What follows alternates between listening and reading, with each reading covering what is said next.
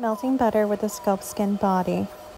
After 45 seconds to a minute, bubbles start forming and fat cells start disintegrating. Here you can instantly see that the butter is being melted. The cavitation LED setting has gotten to that first layer of fat and begun to start liquefying the actual fat. The ultrasonic waves are sending signals to the fat to be melted. As you can see here, the fat's already bursting.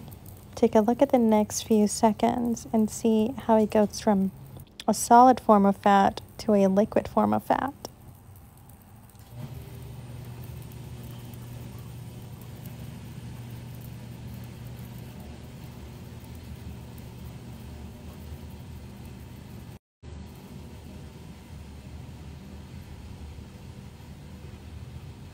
The fat is entering its last stage in which it's being evaporated.